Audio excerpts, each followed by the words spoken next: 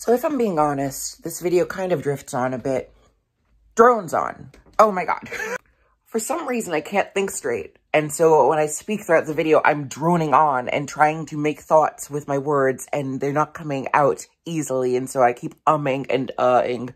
And it does affect the tone and pace and mood of the video. Same with the intonation issues with my pitch, or whatnot. But, let me not speak too much. I do want to note, though, as far as this topic, basically, I don't necessarily think that, well, I'm conflicted about it because I would be considered an AGP based on the theory. But, like, my question is, how can someone like Little Richard exist? How can someone like any androgynous person who has experienced bisexuality or heterosexuality and is male exist? What are the questions for trans males? You know, female to male transsexuals.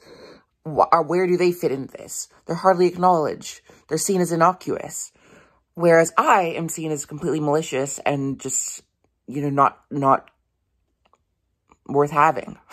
How am I supposed to fit with that? Mind you, I'm 5'8.5" and 24 years old. I transitioned at 19. I would have transitioned sooner, honestly, if it were not for certain social forces preventing me from that. Okay, there are a lot of things that defy the pure stereotype of an AGP within me. And so, like, I just have a lot of questions about this whole trope of AGP alongside the trope of HSTS. And when I spoke to Rod Fleming about it, the YouTuber, he seems to think that HSTS people are genuine pseudo-women, and then AGPs are just these mask-wearing men who are narcissists and are just empty and destroying their lives.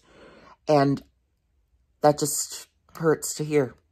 Sorry if I sound weak and stupid, but, like I'm gonna tell you the truth, and if you can't process it as truth, then I guess I'm seen as masquerading, and I don't know what to do about that. I also want to note that I make a reference to space-time in the video.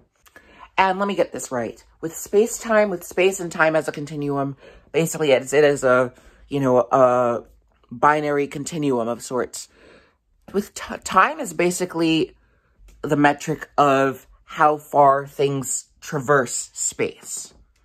Or the rate at which people think traverse space versus other traversals of space. Space itself is measured based on the amount of time that it takes to traverse it. So that's where the duality of it comes from. And I go into that as an example of a binary that is continuous because they basically regress into each other in the video. I'll also note that my voice was a bit dry during a lot of the video, and so my voice kind of, I don't know, it sounds kind of chalky. So I do notice that. What am I doing? Look, my point is, all right, so ideologically, there's this idea of there not being a capacity for female-attracted males to be women. And I don't necessarily agree with that because it, for one, is based around the binary separation of male and female, even though they interact as categories and they basically interweave through intersexuality and through a common genetic pool and et cetera, and like a, you know, a homology of the gonadal structures. The, you know, clitoris and penis are basically the same thing. Well, hold on. See, I don't know. Y'all are gonna just build on this video and take it as like, oh, she's getting mad or she's getting stupid or like whatever. You have all the stereotypes ready. And I don't know how I'm going to battle it because you think what you want. But, like, this is all truthful. Like, look up homologous structures of gonads. It's true. Okay. It all comes from the same source, and so it all is continuous. And we all have estrogen and testosterone in us, estrogens and androgens in us. And basically, we all develop into varying forms of masculine and feminine, although stratified by what our genitals develop into, because then we'll have a sort of stratification of the hormonal balance in our bodies as either, you know, largely estrogenic or largely androgenic. That's how it works. If that's too scientific for an HSTS to say, I'm sorry. I guess I'm being a passive-aggressive AGP. Y'all have the same stereotypes to use over and over again. So I'm going to get a bit passionate for this part because I wasn't in the rest of the video. Well, I was, but it didn't carry. So I'll try now. You also seem to have, all of you have a sense that, like, I don't know, that, like, so-called AGPs don't have a right to feel things almost. It's like, you know, if you want to tap into your feminine side, don't, because you're a man. You know, what is that? Or like, oh, you're getting angry, you're narcissistic, you're an AGP. You know, it's just such blatant stereotyping. And honestly, it is akin to racial stereotypes. Anyway, like, I get your concerns, okay? Men are scary. Yeah, I guess, you know, the males are larger than females, yeah, and they, you know, have more musculature and all that stuff, and they are much more responsible for crimes and misdemeanors than women are, okay? But, it's not my fault how I was born, okay?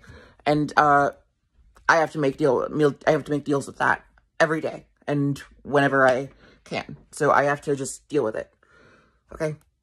Sorry, you know? If you can't understand that being trans is basically your body develops in a way that does not accord with how you relate to your body, then whatever. You don't understand what it means to be trans, and maybe I shouldn't have to have the patience for you. Maybe I like to have patience for people. So I'd like for you to understand that, but like, there's not much I can do other than to say my case. And if you won't even give it the time or legitimacy to listen to, because of the person it's coming from, or the gender of the person's, or the sex of the person's coming from, ha ha ha ha ha, I guess I almost fumbled, you know, then I can't help you. I can't. But I can still speak, and some will listen. And if you don't think this has caused extreme anguish for me and other so-called AGPs as far as their sexuality, you have totally ignored a lot of problems, okay? Because yes, it does, okay? Hell, I even came out as a gay male in 2013, you know, when I was 16 years old. And basically, I tried after that for several months to ignore, suppress, erase, and cover up away the any attraction to females that I had. You know, I didn't maliciously or falsely come out as gay, though. I thought I was a gay male because I felt these weird feelings of having a, you know, an identity underneath that was covered by my, you know, maleness, wasn't visible. You know, that's basically my femininity. Whatever of it is left, I suppose. You know, and, you know, I basically interpreted that and the occasional attraction to men that I had as being, and curiosity I had for LGBT culture and for androgyny as being, gay, being a gay male. And in the end, it turned out that I was largely attracted to women. And you know, stereotypically, as far as my aesthetic now, kind of makes sense that that was the case. But yeah,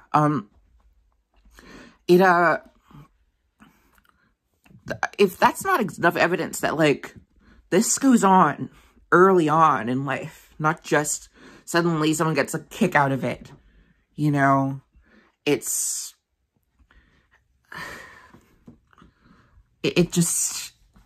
so hard to hear these things when they're spoken about implicitly about you, and then you're supposed to at least consider these opinions, you know, because yeah, there is a national debate right now, an international debate right now. A lot of people are learning about this stuff, and there's a whole revolution affiliated with it. And there are radicals and there are moderates. And, you know, I just want to have people on the same page. But, like, goodness, it's a sensitive topic for those involved, namely. And I have to state my case. I'm trans. I'm female. I'm also male. But, like, you know, you can imagine my distress. I'm a lesbian, too. That's always distressing. Oh, yeah, I fumbled again. Because no, lesbianism is beautiful, and if you were a lesbian, you'd understand that. Ha ha ha ha ha. But lesbians struggle. So like, if you don't understand that, then no, I'm just ranting now. All right. Anyway, let's just get over to the video, okay? My voice cracked. I guess I'm a man. Well, at least I was passionate this time. I guess I'll have to simmer down a bit. Yes. I despise when my voice cracks because I associate it with a masculinized voice. Whatever. And yeah, I guess I am a bit autistic. I guess that's another stereotype of AGPs that fulfills your dogma. Just another Tim meltdown. You will never be a woman. If you're hearing the background, I'm not sure what it is. One of my neighbors, well, you know, I'm 24 and a lot of people are moving out, you know,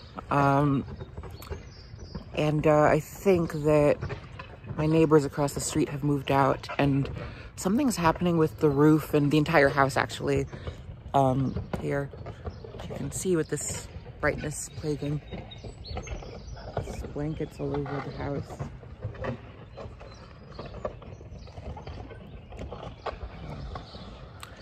Anyway, the sun is so bright today. Wow. Not really used to this. It's been so cloudy and sometimes rainy in the past few weeks that kind of is unfamiliar, actually. But yeah, the sun is bright and high right now. I like it. So I have work at noon and I have to make this quick as a result. I guess I have some time. It is like 9:30 right now, so I have an hour or so, an hour and a half, if I want to get there on time and have time for myself. But I wanted to discuss a couple topics that have piqued my interest in recent weeks regarding transsexualism and being transgender, and they have to do with Blanchard, Ray Blanchard's typology regarding transgender identity and sexuality. But first, I do want to note that it has been a rough few days for me. I've just been, you know, confronting certain things in my life and myself that, you know, often strike a nerve for me and trying to make peace with them. I can't say too much right now because it's all kind of a mess, but I do want to acknowledge that because that's what's on my mind. But for now, today I want to talk about Blanchardianism and the concept of AGPs and HSTSes, which is in short for Autogynephiles and homosexual transsexuals. I was brought to this concept by Shannyn Raleigh Martin, a YouTuber on YouTube, who discussed in depth this concept, or double concept,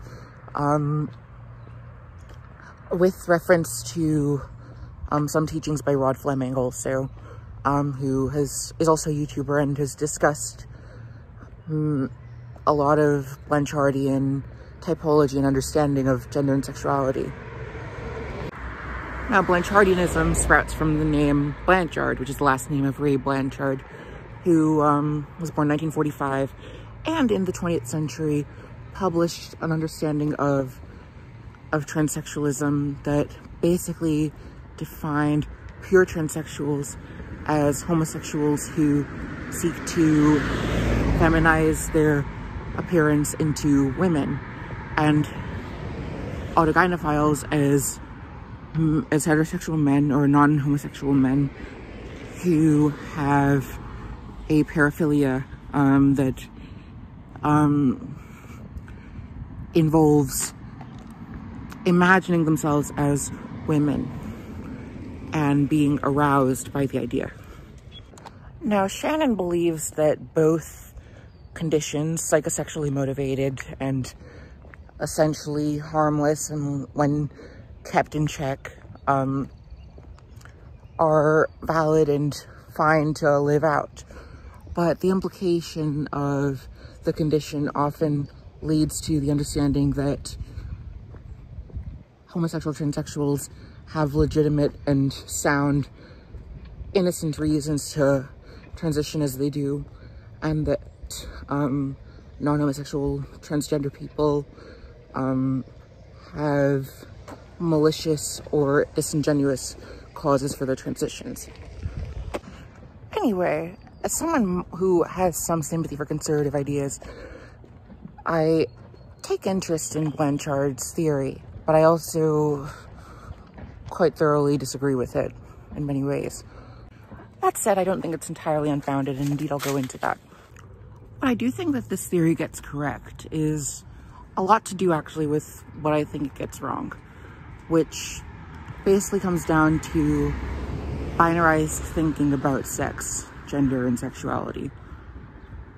Since I became more enlightened about my own identity and about what sex can be and how sex phenotypes work, phenotypical sex, I should say. Since I learned more about sex years back, I have realized that sex is binary, but not purely. I think this is hard for people to understand because we think of binaries as purely binary. But it's often not so. Very commonly, a binary has spectrality. For instance, the spectrum from black to white, or even the color spectrum as a whole, which can be thought of as a binary between red and violet, but because of our cone receptors, it's not perceived that way. It's perceived as, at very least, 3 different colors, red, green, and blue, or it's perceived as an infinitum of colors. There's even the vocal concept of head and chest voice. Now, we do have the TA muscles, thyroretinoid, and the CT muscles, cricothyroid, but they work in tandem to create different modes of vibration that can resemble varying mixes of chest voice and head voice, TA, strength, and CT, flight. I often think of chest voice as fight and head voice as flight, and that's what I'm referring to when I say flight. For instance, between oh and ah, you can have ah, and that, and you can also have ah, and those are all mixtures of TA and CT functioning in tandem, whereas the first two show extremes of what is the basic primary mixers, mixing conduits. You could think of them as their modules or whatnot. What you can concoct out of it is different modes of mixture of what they primarily do. Even to make another musical example, major and minor. We often think of this as a binary, major being do, re, mi, fa, sol, la, ti, do, ti, la, sol, fa, mi, re, do, and minor being do, re, mi, fa, sol, la, ta, do, ta, la, sol, fa, mi, re, do. But really, at the farther extremes of that even, you have basically hypermajor, which is Lydian. Do, re, mi, fa, fi, sol, la, ti, do, ti, la, sol, fi, mi, re, do. Slightly brighter. And at the other spectrum, you have Locrian, which is fully dissonant as opposed to fully consonant, which sounds like this. Hold on. Do, ra, mi, fa, sol, la, ta, do, ta, la, sa, fa, mi, ra, do. And right in the middle between these two, you have something that is perfectly symmetrical in its modality. It has aspects of major and minor, even though itself would be thought of as a minor mode because of the third, technically. It still rings very bright for minor and very dark for major. Do, re, mi, fa, sol, la, ti, do, ti, la, sol, fa, mi, re, do. Fa, me, re, do, re, do. What I mean is, even though you have the primary characteristics of do, mi, and do, me, and you have primary intervals that are, you know, either major intervals, do, la, do, and do, la, do, minor, you know. You can mix those and create mixtures of, you know, masculine, feminine, major and minor, you know, and even space and time, which we often describe as a continuum, but we think of as fairly binary to each other, even unrelated. They interact because when you go really fast through space, time dilates. And so theoretically, when you slow down time also, space regresses. Or something like that. I'm not a physicist. But basically, in terms of relativity, space and time also work on a continuous binary. It's not fully, they're not fully separate entities, and their products are not fully spatial or temporal. But going back to sex, obviously the counterexample to the sex binary would be intersex people, who are often semantically exploited for this sort of explanation of how sex is not a binary. Like I said, it is a binary, but it's not absolutely a binary. There is continuity, but the sides of male and female are stratified in such a way that we have the primary sex characteristics of the gonads, but also we have the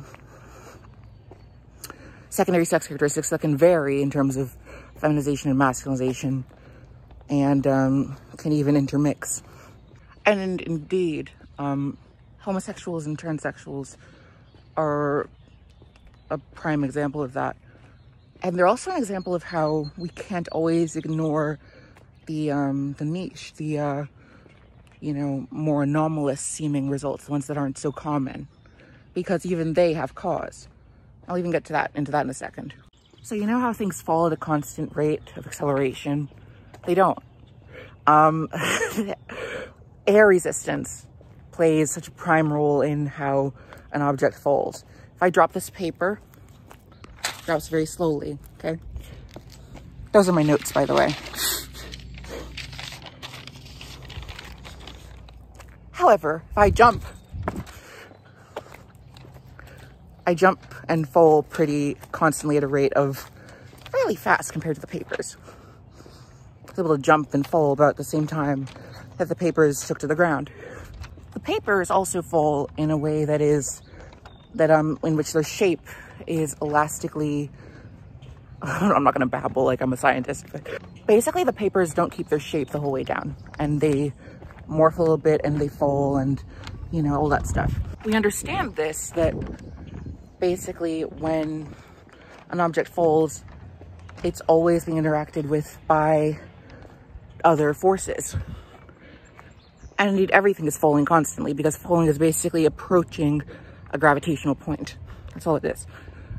And indeed, when something falls to the earth, the gravity is not the same as it would be at the very ground. So if you fall from 1 foot, it might not seem that way, but from 1,000 feet, you're slightly slowed down accelerationally. When you fall from 100,000 feet, your fall is going to slow down. It's going to be slowed at the start, then become faster in acceleration as it goes down. But at the same time, you're going to slow down around 120 miles an hour or so, because that's your terminal velocity. And to me, this is an example of exception proving the rule, because it proves that forces have consequences. All forces have consequences that are constant, but at the same time, when you mix them together, you get different results from the basic prototype. So in other words, queer sexuality and physiology and gender, all those things, they matter. Although, yes, they're born out of the primary forces of masculinization and feminization, which happen from in utero through puberty and on, as long as you have hormones running through your body. Those hormones, by the way, are also binary. We have estrogens and androgens. Progesterone and estrogen are feminizing hormones, and testosterone is a masculinizing hormone. There's no gray between, but there is gray that can be created through mixing them. Light and dark are just presence of and absence of. Red and blue are just low frequency and high frequency. You can't have just those alone. But yeah, I focused a lot on the binaries now, the binary aspect of the theory, and I think that the theory has a point in that homosexual, transsexuals, as the theory types them, probably do have a more naturally feminine appearance, because homosexuality heavily correlates with cross-sex sort of development. You know, like gay men, at least stereotypically, I don't have studies to back it up fully, but well, actually I kind of do, because there have been brain scans done of gay men and gay women that sort of show an androgynousness in their, you know, psychology, and likewise in their development physically. You know, this is kind of why some people feel that they can identify a gay man or a gay woman out in the street without them saying it, because we often notice it through more androgynous characteristics. You know, a higher voice for a man, or a thicker voice for a woman. You know, taller for a woman and more chiseled in appearance. You know, maybe a bit more, you know, aggressive in personality. And then for a man, you know, kind of daintier in personality and kind of shorter, maybe less facial and body hair, you know, etc., etc.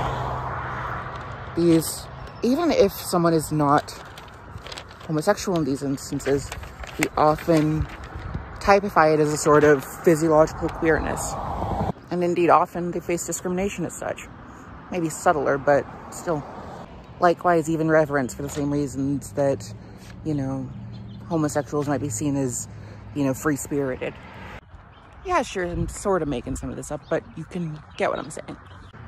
On that note, actually, the theory basically implies that straight men, or at least non-heterosexual men, non-homosexual men, can not be feminine like a woman can be. Which I kind of dispute. You know, a lot of my favorite figures in, you know, the music scene and the, you know, music history, pop history, definitely counteract against that understanding. Call it anecdotal, but David Bowie could definitely rock a dress. And Prince was a dainty 5'2". And if we think of these people as just inexplicable exceptions to the rule, well, that's kind of a lazy justification. They exist for some reason, and they exist as they do for some reason. You tell me. Funnily enough, I was commenting on one of Rod Fleming's videos, and he replied, implying that RuPaul, who, yes, is a drag queen rather than a trans woman, being 6'4", I just said he was 6'4", he said that, you know, basically he wouldn't be sufficient as a so-called invert. Invert meaning someone who, well, it's kind of a now derogatory or obsolete term for someone who is androgynous, basically, who has cross-gender characteristics while being one sex. Rod also thinks that all gay people have a sort of gender dysphoria about themselves. And I question that. Maybe there's some aspect of discomfort about who they are, but that's so vague. And also, transition, as has been proven by, you know, any gay men, for instance, in Iran, who have been forced to transition rather than just live as themselves. It's not always wanted. Once again, I think that that is just an example of where Blanchard falls short. He is essentially suggesting that to be homosexual is to deviate so far from maleness or femaleness that one bears an inner androgyny of some that causes some sort of inner discontent that can lead to transsexualism, whether genetically or over time during one's life. The latter half of that statement, by the way, contradicts the expectation that HSTSes will transition at a very young age. They don't always. I do agree, however, with Shannyn that the term trans woman is a Western convention. It did not always exist, and only exists worldwide through globalization. Likewise, not all trans people transition for the same motives. And I guess one could argue that trans male psychology has differences from trans female psychology.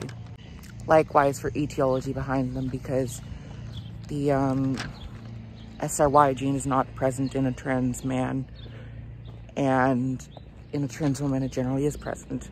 And that leads a lot, that has a lot to do with how, that has everything to do with how, whether someone develops into a biological male or a biological female. That said, to me, I definitely subscribe a lot to the idea of transsexualism.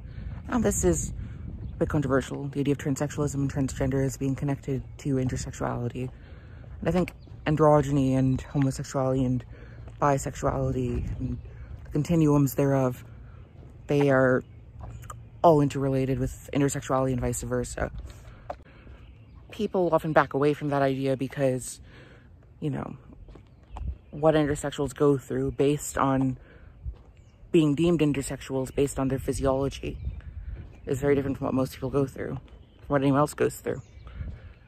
But it's still based on the premise that there's only male and this set of expectations for male, and then there's only female, there's expectations for female. And it neglects any idea of spectrality between the two. And we have to recall that prior to feminism and the gay rights movement, being female and male was not just a simple physiological thing, or even just a multifaceted physiological thing. It was also very psychological and very social and very binarized, at least in the West. It's just the past 100 years that sort of dissolved, especially in the past 10. In fact, I recall this story about, like, what, Annie Lennox being barred off MTV or something, or some sort of program, not having, you know, having it with her,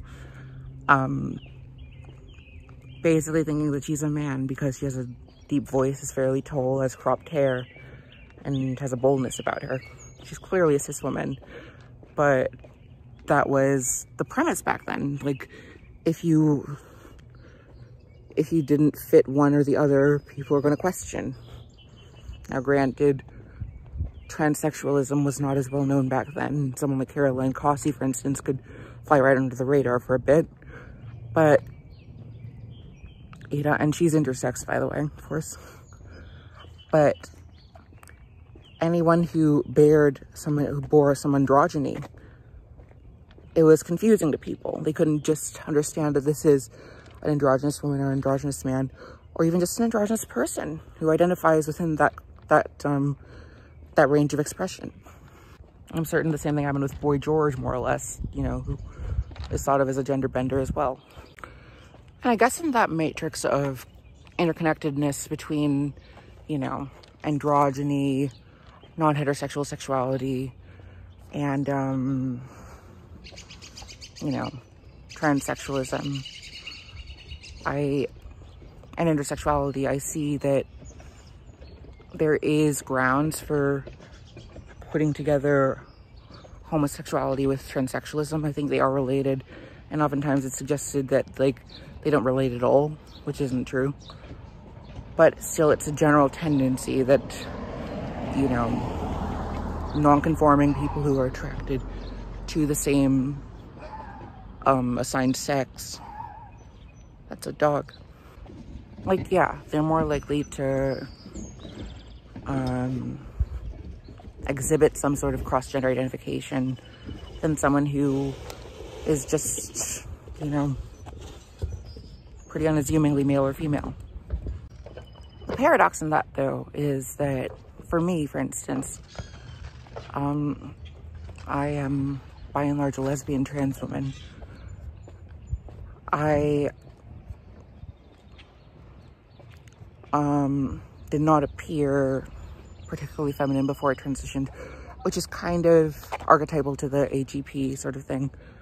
However, I definitely grappled with a sort of desire to be feminine, and oftentimes my femininity did show, and I had fear around that. I recall actually this kind of camp moment back in 4th grade where I actually strip danced at a birthday party. It was only kids there, but like, I don't even know what I was thinking, but I did. And it wasn't like a masculine strip dance. It was definitely like a sort of like showgirl sort of thing. Well, at least there's no footage of it, so we don't have to be uncomfortable, right? There's also that time in 4th grade where I told a male student that I'm a male Vivica A. Fox, whatever that means. You know, I definitely, and I recall actually in middle school, I said casually to myself I might be bigender.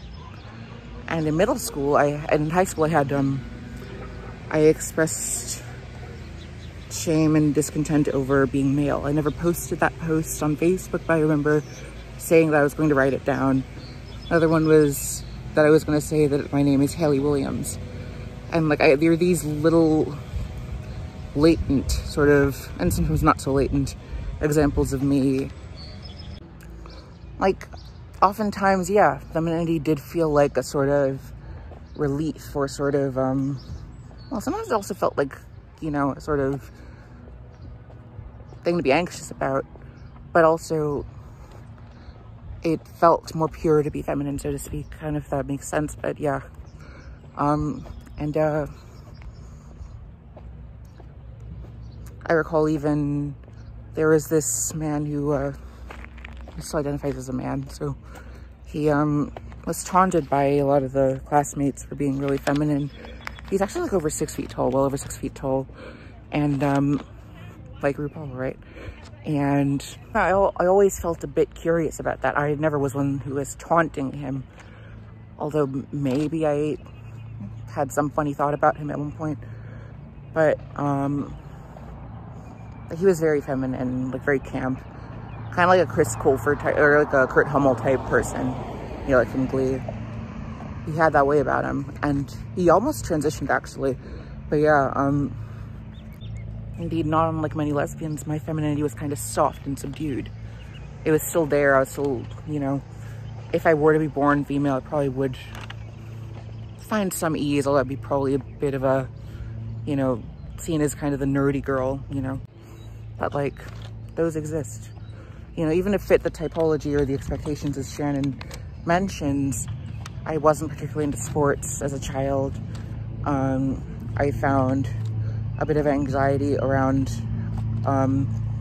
you know, male friends, although I didn't really hang out with female friends, even though I had some, because, you know, it was, what, 2008 or whatnot, whenever it was. So, like, that didn't really happen that much, because there were norms preventing that. I'll also note that I'm 24 years old. I transitioned at 19, which, based on the typology, is very atypical for an AGP. I even know a trans lesbian who is younger than me, who is either still in high school or is going to college. Her name is Boone Williams, and she has a YouTube channel on here. So, haven't spoken to her in a while, but she is indeed a trans lesbian, publicly so. Like, yes, we have more ease blending in as men than, say, the so-called homosexual transsexuals, who are, you know, become heterosexual women. But that doesn't mean there's no femininity in us. That's a very binary way of thinking. Even straight guys have a feminine side. I've seen Stephen Colbert in drag. Okay, it happens. Let's look up Stephen Colbert. And like, yeah, many trans lesbians are more tomboyish, you know, might be into gaming. I wasn't, by the way. You know, that does happen. But like, okay, be a bit facetious, of course, they're lesbians. And also, mind you, I'm 5'8.5" and pretty dainty figured. You know, this would be pretty uncommon for an AGP based on the typology. And maybe even in reality, though it doesn't discount their identities, but it's just proof that this can happen. It's possible for a trans woman to be attracted to women. They may not be on the same ideology as homosexual men, but they are on the same ideology as androgynous men, and probably on the same ideology as lesbian women, because it's not totally separate, you know? Like, the way I see it, I'm both a feminized male, I have it in my notes. I'm both a feminized male and a masculinized trans feminine person, and thus perhaps a woman in the biosocial sense, you know? Like, all three of those are things I am, you know? They don't have to be separate and, you know, mutually exclusive. And as far as autogynephilia, which I have in my notes here, it's arguable as a component of trans womanhood, namely non-heterosexual trans womanhood, but it's not the entire core facilitation of it. I'd even argue that it's part of heterosexual trans womanhood. Fantasizing about being penetrated or being, you know, a female lover to a man is, in my opinion, just as autogynephilic. It's just that you're not attracted to the woman. You're attracted to the idea of being a woman because that's who you are. And that still occurs in, you know, a so-called HSTSes fantasies. I think it's somewhat sexist to presume that just because a trans woman is attracted to men, they would innately have more femininity than a non-heterosexual trans woman. Although, yes, there is that general tendency, and there's truth in that, to expect it absolutely is false. And even if the binary does exist, which it does, I believe it exists, that these binaries exist, like I said, they're not absolute binaries. There's stratification involved, but they are continuous. The Blanchardian theory does not leave room for the occurrence of cross-sex gender identification as an isolated phenomenon, always deemed a causal result of pathological psychology or psychosexual motivation by something else. If sex is homologous, which it is, phalloclitoris and labia scrotum. The latter term isn't really used much, but gets the idea across. Nipples, vocalis muscle size, wide range of bodily developmental opportunities, then there is room for self-justified transsexualism. By self-justified, I mean transsexualism that doesn't need to have a motivation underlying it or a justification of, you know, being attracted to a certain gender for it to happen. It can happen, you know, self-evidently without justification. And yeah, even going back to music, vocalis muscle size, like, you know, vocal tract length, vocal mass. Like, there's a wide range of women's voices and a wide range of man's voices, you know.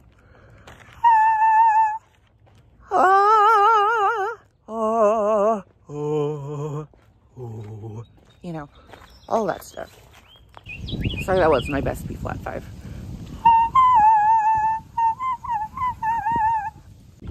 Whatever, I'm not a soprano.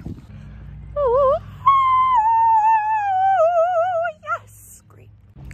Also, midway of the video, Shannyn uses pictures of Nikki Tutorials and MJ Rodriguez as examples of HSTS, and the Wachowski twins and Jennifer Finney Boylan as examples of AGP. I'm not sure if I agree with that. And it's like, these are all very beautiful women, but like, Nikki Tutorials is 6'3" and has a fairly strong chin. And then Jennifer Finney Boylan is pretty subtle in her appearance, you know, like, it's kind of an imperfect look. It's kind of based on these stereotypes of femininity, masculinity, and androgyny. And of course, someone like Caitlyn Jenner, for instance, who would be typed as an AGP based on the typology, you know, Yes, she transitioned at 65, but she also transitioned in her 40s. Or not even 40s, it was in the mid-80s. She's born 1949, so in her 30s. And even once winning the gold at the decathlon, she's confided about this in the interview with Diane Sawyer. She had this moment of thinking, like, what have I done? What have I created? You know, yes, Shannyn, it's true that, like, a lot of HSTSes can't, or a lot of, you know, gender non-conforming gay men or whatnot, it's really confusing, the terminology, can't hide their femininity, but not everyone's like that. In fact, if it were the case, everyone were like that, then there'd be no fuss about, you know, men not being able to express their feminine side in society. There's fuss about that because it's possible for you to hide your gender expression. Caitlyn Jenner also confided to her first wife, Linda Thompson. I think that's her first wife, or there's another woman named Christy something. Christy Crownover, yeah. She confided to all of her wives, actually, all 3 of her wives, when she was married to them, about being transgender. And, like, to erase that, even though it's a constant in her history, because she's not attracted to men, is preposterous. Or at the very least, loaded. We shouldn't lie to the cis general population, but simplification's already been done. We have to show what we experience and see, and not just heed what cis people tell us we are. Both their perspectives and ours are different and worth considering to get the truth in stereo. Oh, also, the typology hardly discusses female to male transsexualism. It sort of does, but it kind of leaves it as, you know, brushes past it. It's not, like, it's not important. And both of these videos, Shannyn's and Rod's, hardly acknowledge it at all. Now, I'm not one to say that Abigail Shrier's book doesn't deserve publication, or, you know, that she's unfounded in what she's saying. I think there is a concerning flood of female to male transsexuals that has occurred, and that's why you see the rise in detransitioners who, you know, like, that deserves to be talked about. And I do think that there is sort of, you know, auto-homoeroticism as, which is once again androcentric, because homoeroticism can happen among women technically too. But yeah, a sense that, like, you know, a heterosexual woman wants to experience life as a gay man instead of a straight woman, because they feel a sort of perfect power in that. I think there's truth to that theory, but once again, I don't think it absolutely holds water, and so I think it's faulty. But yeah, it's barely discussed.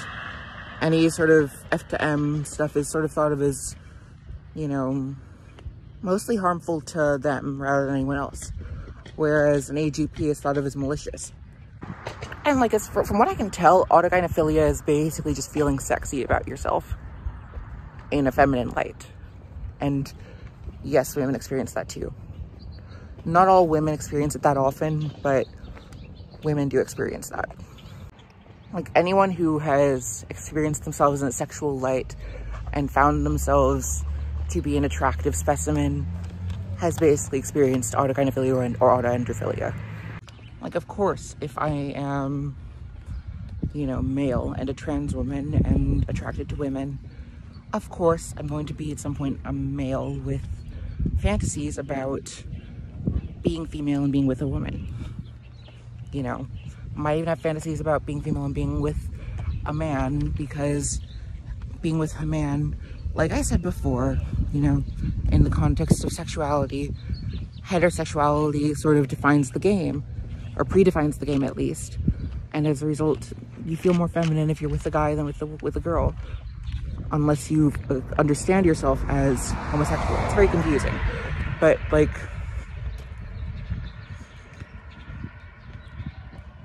cis sexuality or cisgenderedness or gender conformity tends to go along with heterosexuality, and it makes sense that that would happen. The that these fantasies would occur within a trans woman's brain, namely a lesbian trans woman's brain. It is no different from the fantasies of being with a man that a so-called HSTS would have, in the sense that it's just fantasizing about you in your true form, so to speak, being with someone who embraces you as such. Who doesn't want that? You know, anyone who doesn't dream like that is probably missing out on something. Or could be perfectly content with their lives, I don't know. Oh yeah, here's another note. It's also worth noting that AGPs would face more pressure and default expectation to conform to cis-het norms, while HSTSes would have already been relegated to the LGBT community without even transitioning, at least by the theory's standards, and would not feel, the theory's expectations, and would not feel pressure at that point to try to be regular men. At the very least, they would not feel pressure to be regular men the same way that AGPs would, right? Because HSTSs archetypally cannot, but AGPs are regular men, unassumingly masculine men. The truth is, from my experience with myself and with people who, you know, are lesbian trans women, is that we just find it, you know, the path of least resistance for a while to mask the feminine side of us, as many straight men do even, and many gay men do as well. And we just sort of simmer in that until, you know, psychology necessitates that we transition. I think it's also worth noting that there are plenty of trans women who, namely lesbian trans women, who look strikingly masculine before they transition, and post-transition look rather feminine, and perhaps don't even resemble who they were before they transitioned very much. It's mentioned in Rod's video that HSTSs in Asia, you know, they look feminine from the start. And yeah, there is a tendency for them to transition rather easily, and there not to be as much masculinity for them to change from before they transition. At least if my history of watching YouTube videos of the topic explains that. But yeah, with so-called AGPs, I'd say it's more drastic. It looks more drastic. There's a wider range of change. But I think that evinces that testosterone can really mask you as a trans woman, and estrogen and testosterone, and blockage of testosterone, can really reveal you afterward. It doesn't have to be that before you transition, you look just like a woman who is dressed like a man. Otherwise, a lot of people wouldn't transition, you know, wouldn't be a need, right? But there is a need, you know, and oftentimes that's the only thing that keeps the woman alive in them, you know, for the people of the world to see, for them to see in the mirror. That's why we transition. So yeah, I think I've already said a lot with this video. I've also changed an energy level, so I think I'm gonna close it now, and I'll see what I can do as far as editing. But thanks, and I hope that Shannyn and Rod see this video, and that others see this video and have some thoughts, because I think I made a fair amount of sense. And you know, my experiences don't lie. They're my experiences. Likewise, the science doesn't lie. But to see it as simple absolutes is to ignore how forces interact. So that's what I have to say. Wow, it's 11:10. I have to go to work. Like, share, comment, subscribe. My Instagram is @ShyExtroversion. Thanks.